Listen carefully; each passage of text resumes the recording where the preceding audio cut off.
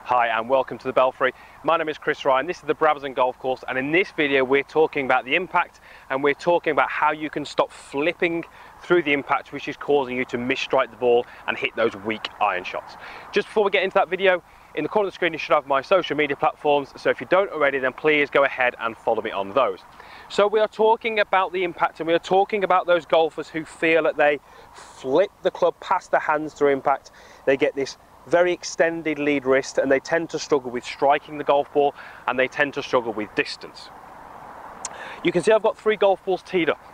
I'm going to hit the first 2 from the same delivery position, but I'm going to make one change to that delivery position, and I'm only going to hit the ball 20 or 30 yards, just a short distance, but I'm really going to try and make sure I hit that golf ball straight. So I've got my sort of target down there, which is the middle of the fairway.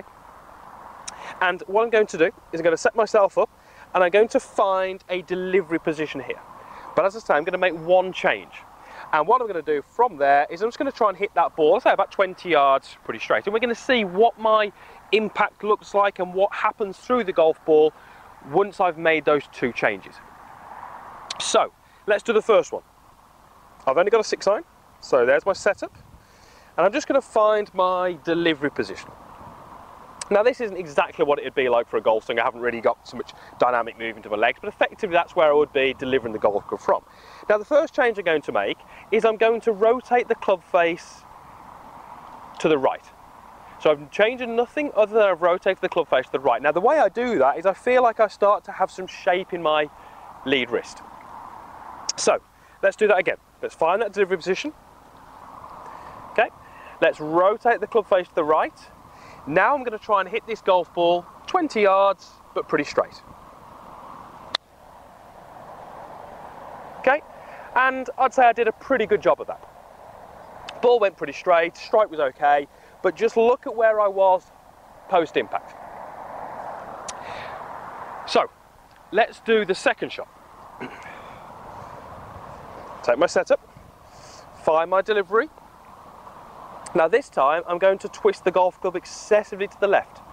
So I feel like I'm rotating the back of my lead hand down towards the ground.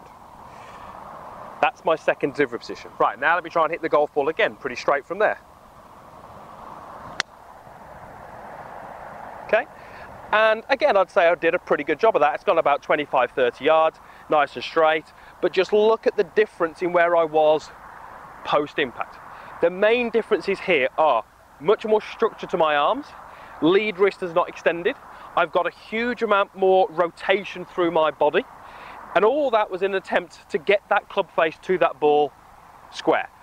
Both of those shots, I was in my mind 100% aware of where that ball had to go, and because I was aware of where that ball had to go, I did whatever I needed to do necessary to make that ball go at my target. Both of those shots went pretty much at my target. The first one was very high, and the second one was much lower. And all that was down to was due to where the club face was positioned at last parallel. That made a huge difference to how I had to transport the club through the golf ball to hit my target.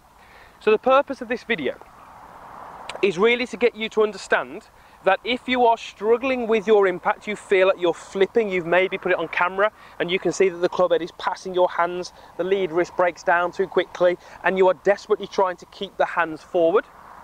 It may well be that you need to look a little bit earlier in your golf swing to find the real cause for that issue.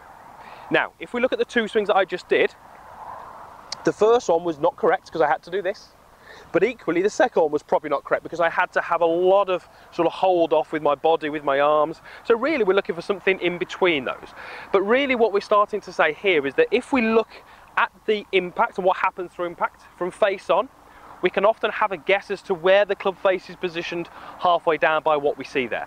If we can get you to the point where at last parallel, we've got the leading edge slightly turned down, so not vertical, but slightly turned down, to me, that gives you the greatest chance of using your pivot and delivering the golf club with the right handle condition, with the right arm condition, and allowing you then to go into that nice finished position.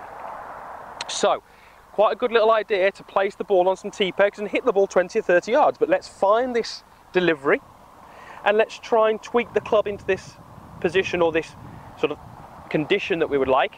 And from there, we can start to use our pivot and start to generate a better set of motions through impact.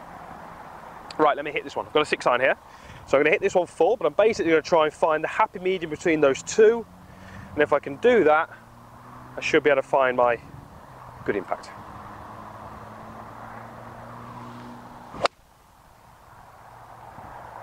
Okay, pretty happy with that, nice and straight.